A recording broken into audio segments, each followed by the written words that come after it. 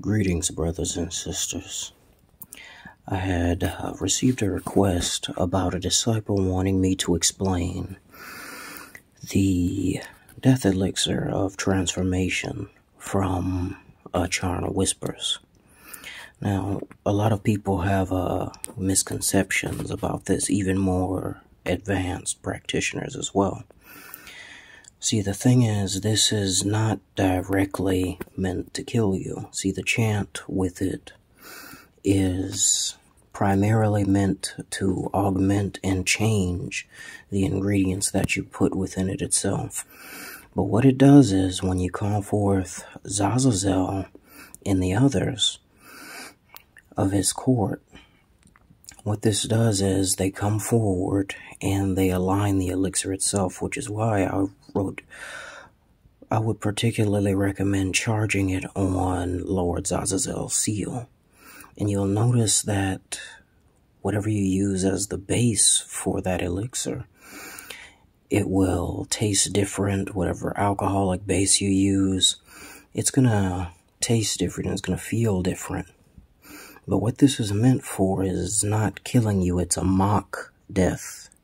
Let me repeat that. A mock death.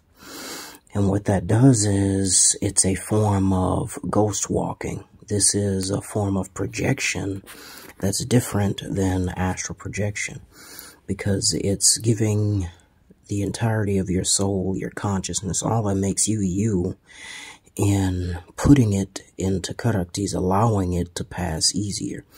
Basically, it's the lubrication for the soul to slip out of vessel. Now, one things that were left out in the books is that you should probably do this ritual before the Black Gate itself. If you do this ritual before the Black Gate itself, you'll find much better results. But you're prepared at that point.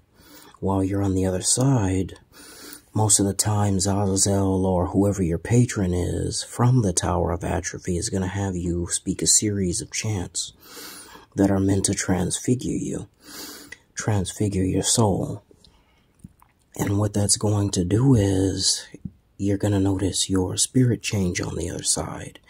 It may have various forms of energies. It may have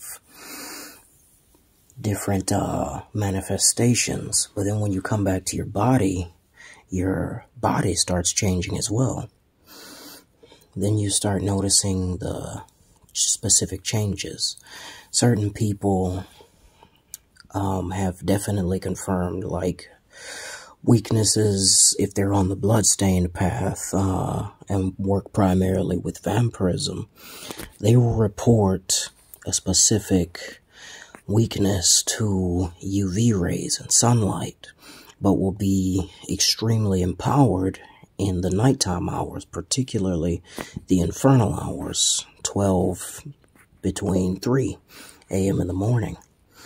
And that's when their spirits are the most active. They're more powerful around those times. But that's what that elixir does. If anything, it's a ghostwalking elixir.